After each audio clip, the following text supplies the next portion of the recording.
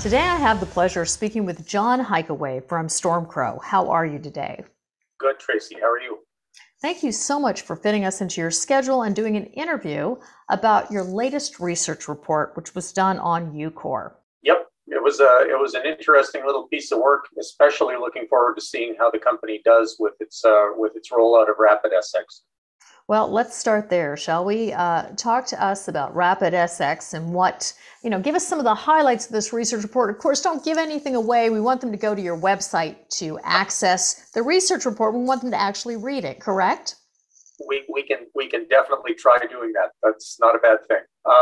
So RapidSX is a technology that was developed by IMC, and IMC was acquired by Ucore a few years ago.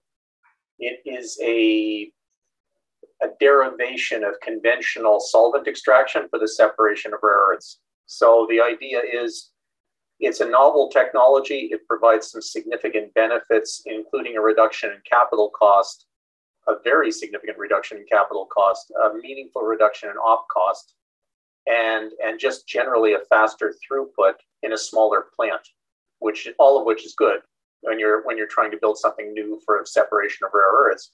But it relies on the same chemicals and the same sort of technology that conventional SX does.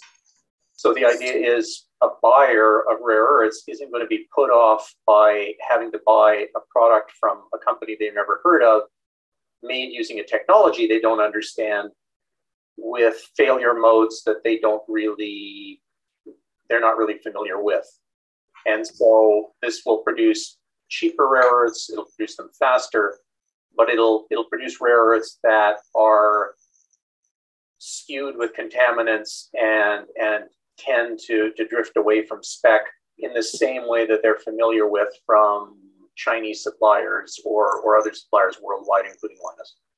Well, there's a number of people out there in the race for rare earth production that are espousing their wonderful cutting-edge technology. And of course, anyone out there, if you don't know John Hykawy, trust me, he does his due diligence. So basically what you're saying, I'm going to dumb it down for everyone out there in InvestorIntel land, you have done your due diligence and it's passing your test. Is that correct?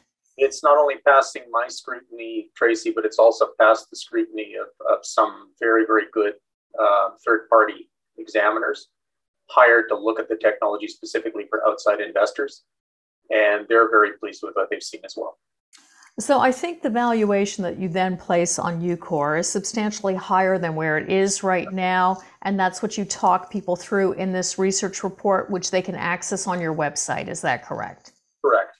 And the valuation is really based on some speculation on my part, but it's in agreement with what the company would consider a reasonable starting point for their technology and for their plans. In other words, they're not coming into this with the old Molycorp approach. Back in 2010, 2011, they're going to produce 40,000 tons and take over the world. This is a technology that's going to be rolled out slowly, carefully, start with 5,000 tons of production. It could be done from contract material, contract feedstock bought in, rather than having to open a mine specifically for this. They'll worry about bringing mine production online when there's sufficient demand for what they're doing to justify opening a mine.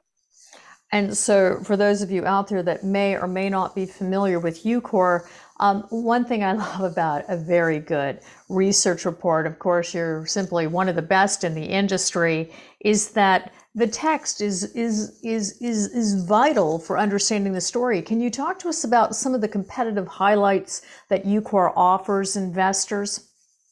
Well, for starters, they've got very, very good support from the Alaskan government. They're starting to garner significant support from industry. We're starting to see that with some of the press releases that have come out recently around, for example, TSXV. We're looking at a technology on the rare earth separation side that is probably 3 times as efficient as conventional SX. And that's according to a third-party analysis done by an expert in the space. We're looking at a significant cost reduction in terms of OpEx. Not enough in this RapidSX technology that if you were a Chinese rare earth separator, you'd want to take all your equipment, throw it in the street and replace it with this. But if you're somebody that's building a new plant, having to raise 1/3 the capital, perhaps, to go out and put a plant together, that's very nice in terms of limiting your dilution, as opposed to building a conventional SX plant. And beyond that, I would highlight, I think, the management team at present. Pat Ryan and the group that he's assembled are some of the most pragmatic and some of the most dedicated people I've run across in the space. Well, John, thank you so much for giving us some of the details of your latest research report on Ucore. And of course, for anyone out there that wants more information, go to stormcrow.ca. And John, thank you. It's always a pleasure. Thank you, Tracy.